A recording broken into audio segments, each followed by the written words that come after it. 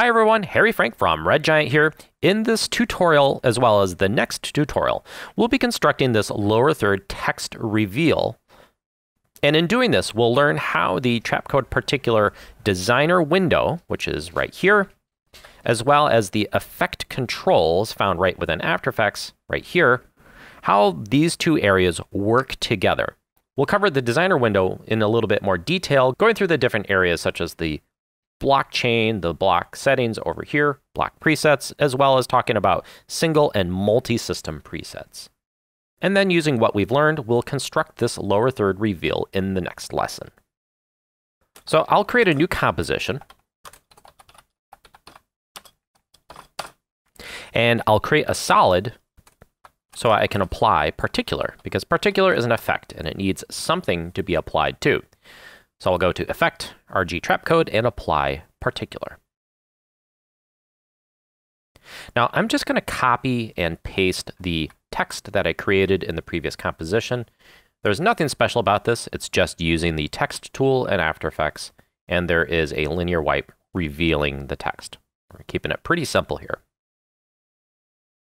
So the first thing I'm going to do is animate the emitter position so that it moves along with the reveal of the text. So let me move to the point where the end of the text is revealed, right about there. And that's where I want my emitter position to end in terms of its animation. Now, just to clarify, the emitter refers to the area in which particles are born. And our next lesson will go into much more detail about the emitter. But the thing to understand right now is emitter controls define where the particles are born, as well as the area in which they are born. So they can be from a single point or a much larger area than a single point. But right now, we're going to keep the default of a point as the emitter type. But I'll go to the position control right here and set the position of my particles to be at the very end of that text. Now I'm going to want to create a keyframe for that, so I'll go over here to the position parameter and click on the stopwatch next to the word position. I'll rewind to the beginning, and we want this to move along with the animation of the text. So I'll go to the position parameter right here and simply click on the X value and drag this backward.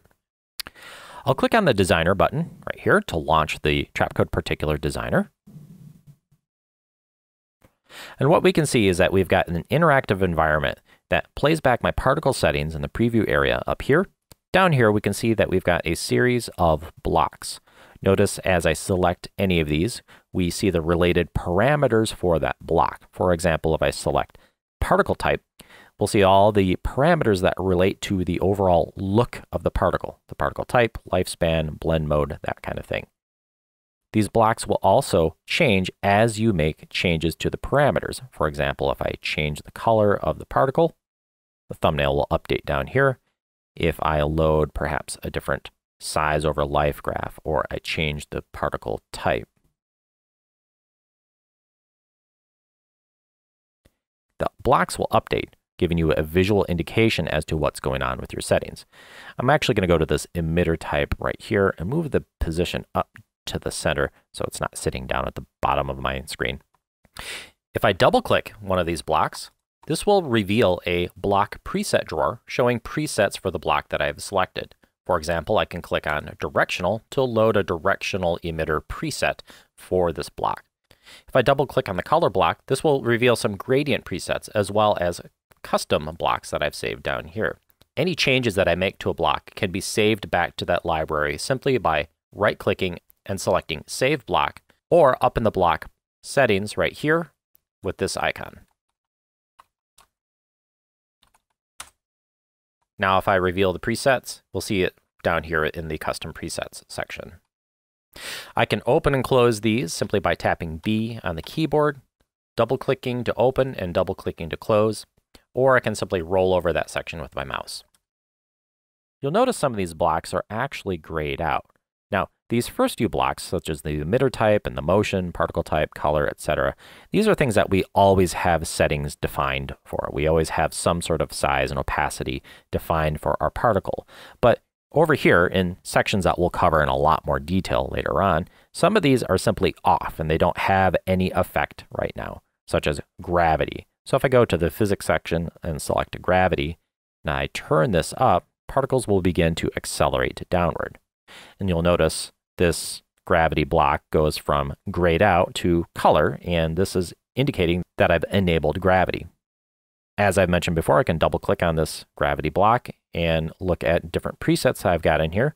And if I load the negative gravity block, that has a custom image loaded to indicate that the gravity is actually flowing upward. Now I'll reset this block simply by right-clicking and say reset block values, and it'll go back to its grayed out state. Now don't worry that I'm going through all these sections very quickly. We'll be going through each of these individual sections in much greater detail later on. Now before we go into those different sections in more detail, there's still a few more things in the designer. In fact, these are some things that are really quite powerful. Now I'm going to reveal the presets drawer, just like the blocks drawer, by hitting P to show my presets.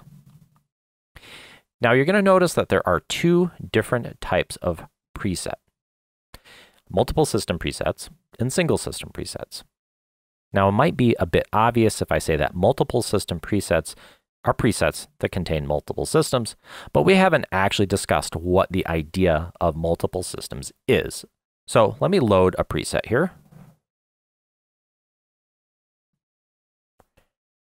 As I scrub around in the preview area, we'll see that we've got a few different things going on. We've got some sort of streaky particles, and we've got some more spherical particles. We've got larger particles and tiny particles, lots of things going on.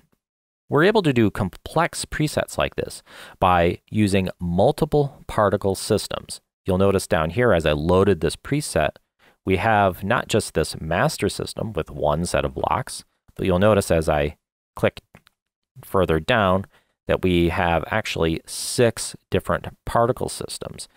And this is what a multi-system preset is. It's a system that uses multiple particle systems inside one instance of the particular plugin. Now here's where we get into the heart of how systems work in Trapcode Particular. If I select System 2 here, you'll see that there's a bit of a connection between the master system and System 2. You'll also notice that System 2 is actually missing a few different blocks. Now, what is happening here is that when systems do not have a block present, they will inherit those settings from the master system. So in other words, System 2 will inherit its motion, direction, that kind of thing from the master system. So multiple systems allows us to have different systems dedicated to very subtle things or very specific things. So I can actually see exactly what System 2 is doing by soloing it. So if I option click on System 2, we can see that it's some glowy sphere particles, and it has its own gravity dragging them downward. But everything else is not actually using some gravity. So we can see System 2 has this section here with some particles falling downward, but the other systems are actually kind of floating freely. Let's say I hop down to System 4 and solo this. We can see that this is actually what we call a streaklet particle, and this gives us this sort of light streak kind of look. So this allows us to combine different systems that share the same emitter position and can either have their own settings or share settings between systems. It's really quite powerful and very flexible and really, really fun to play with. So that is what a multiple system preset is. Single system presets are still actually quite handy. Now, the way this works with multi-system presets is that single system presets will allow us to load a preset into an individual system. So at this point, I have System 4 selected, and I go to Single System Presets, and I click on something like the Orange Stars preset. That's going to load that single system preset into System 4. I'm going to hit Undo and get back to the original preset here. If I'd like to load this in addition to my existing systems, in other words, add this single system preset to System 5, I can simply Option or Alt click on this. And now I've loaded this into System 5. You could also manually do this by simply adding a system right here and going to the single system presets and loading that preset right there. There's one important point that I want to bring up with regard to this designer window, and the effect controls in After Effects. Now I clicked apply, and actually I moved my emitter position up to the middle, so it's actually animating from that lower left up to the middle, which is fine.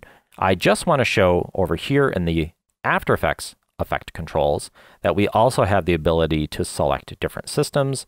Also, we have the ability to solo them or turn them on or off, simply by clicking the visibility icons next to the system. Now, one thing to take note of: when the system does not have a block for a parameter, it will inherit it from the master system. So when I go to After Effects and I look at this system, let's say I have system 2, it will not have those related parameters here in the effect controls. So we do not see color or opacity in particle system 2. In this case, particle, color, and opacity are being defined in the master system. So if I go to the particle right here and change this from this sort of gold to a purple, we're going to see that a lot of these systems are now starting to inherit this color from that one system. It looks like we've got that one particle system at the bottom that has its own color setting. Yeah, system 5 is using an orange color, which in this case doesn't actually look that bad. But if I wanted system 5 to inherit that same bluish purple, I can simply delete the block. And now everything is using that one unified color. So I talked about resetting your particle system right down here using the reset button, but just to the right of that is the actual preset name, and this is where we save our preset. So if I click on this and save this, this is going to be a multi-system preset, and this will show up in our multi-system presets section down here under custom, and we have our particle preset right here that I can instantly load. Single system presets are simply saved by using the pop-up menu right here. You'll notice I can delete, duplicate, solo systems, reset them, or save them as a single system preset. This is really handy for blockchains that you want to reuse over and over. I'll give you a good example of this. So I'm going to reset this down to just the basics right here. And I'll go to the size block and have these fade out over time and give this just a slightly different color. Maybe a purple. I'll select the particle type and set the blend mode to screen so they look a little bit more interesting, and bring up the overall particle size. Make the size random and maybe randomize the color a little bit. Again, we'll cover all this stuff in more detail later on. But let's say I have something like this and I want to make it just a little bit more interesting. I'm going to load in this orange stars preset by option clicking on that. And what this is just a simple single chain that has a fairly large particle with a very short lifespan. See, it's 0.2 seconds. This adds sort of an illuminated orange tip to the particles as I draw them on. But it has just a little bit of a particle trail because it's using something called the aux system, which emits particles from the main particles. And we'll cover that in more detail later on. But that's a good example of sort of embellishing your particle settings by simply loading another system in addition to your main system. I'll load one more preset in here for this last part. Right here, we have some very useful tools for changing our view in the preview area. One is a camera tool. So I can click on this camera icon, and if I click up here in the preview area, I can orbit around and look at my particles from differing angles. Just like in After Effects, I can hit the C key to pull up different types of camera tools. Now I'm going to click on the reset button just to the left of that. So we have our orbit tool. If I hit C again, we have an X and Y tool that will move the camera up, down, and left and right. And if I hit C again, this will zoom in Z. This is a Z dolly. I can reset that by clicking on the icon to the left of the camera. And if I click on the camera again, this will get me out of that camera tool. And now I am back in my emitter scrub. Now there's a little divider line to show us that these three icons over here are a little bit different, not related to the camera information. One is the motion blur. I'll simply reset this, go to my motion block, turn up the velocity. Now, no matter what your settings are in After Effects or in Particular has some of its own motion blur controls, we need to turn on motion blur rendering by clicking on this icon here. Motion blur can be very expensive in terms of rendering, so it does default to off, but if you'd like to see how things look with it on, you can click on this button to enable it. Same goes for depth of field. Now, depth of field is actually going to be inherited from the camera information that you have in your composition. So I'm actually going to quickly duck out of the designer here real quick. I have a camera in my composition. I have depth of field enabled, and I have a very high aperture. We'll see some very dramatic depth of field if I enable it.